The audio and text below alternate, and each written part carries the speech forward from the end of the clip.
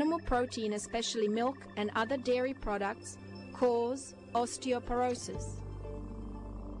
Osteoporosis is a disease in which the body takes calcium from its bones. This leaves the bones thinner and more fragile. The resulting weakness leads to bone fractures. In fact, hip fractures are often used as a reliable indicator of the severity of osteoporosis. This bone disease affects women more frequently than men, especially after menopause. Countries that consume cow's milk and its products also have the highest fracture rates and the worst bone health. If milk is so good for our bones, as we are led to believe, then people who consume milk should have better, stronger, and healthier bone structure than others who do not drink as much milk or eat dairy products. The fact is, this is not so. Studies have shown that American women aged 50 years and older have one of the highest rates of hip fractures in the world. The rates of bone fracture are exceeded only in Europe, Australia, and New Zealand, where the milk consumption is even higher. Researchers at Yale University School of Medicine summarized information on osteoporosis taken from 34 separate surveys in 16 countries that were published in 29 peer-reviewed research publications. The study found that 70% of the bone fracture rate was related to the consumption of animal protein. The reason for this is that animal protein is acidic. The body does not like an acidic environment and begins to neutralize it as soon as possible. To do this, the body uses calcium present in the bloodstream. If not enough calcium is present in the blood, more is taken from bones.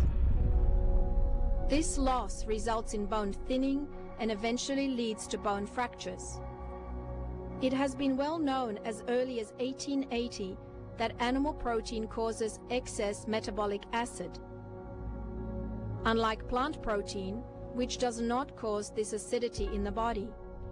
When animal protein consumption is increased from 35 grams to 78 grams per day, the loss of calcium through the kidneys increases by 53%.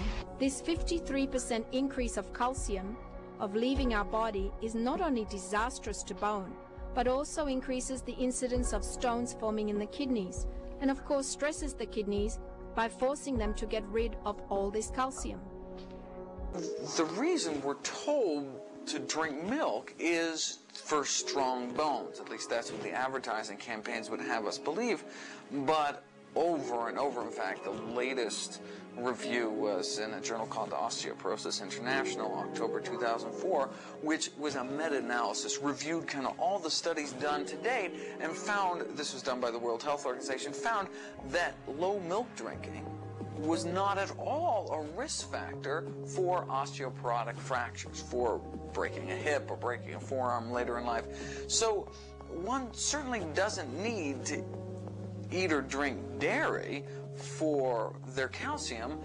The best absorbed calcium on the planet really is dark green leafy vegetables, these low oxalate dark green leafy vegetables like kale, collards, bok choy, etc. These are loaded with calcium and are absorbed even more than milk, and instead of getting the saturated fat and the cholesterol and the potential for growth hormones, antibiotics in the dairy milk, by getting your calcium from plant sources, the kind of baggage you get then is the fiber and the folate and all the wonderful phytonutrients, these anti-aging, anti-cancer, anti-inflammatory compounds found exclusively in the plant kingdom. In 2000, the Department of Medicine at the University of California, San Francisco, published a summary of 87 separate surveys which showed that high intake of vegetables and low intake of animal protein resulted in virtual disappearance of bone fractures.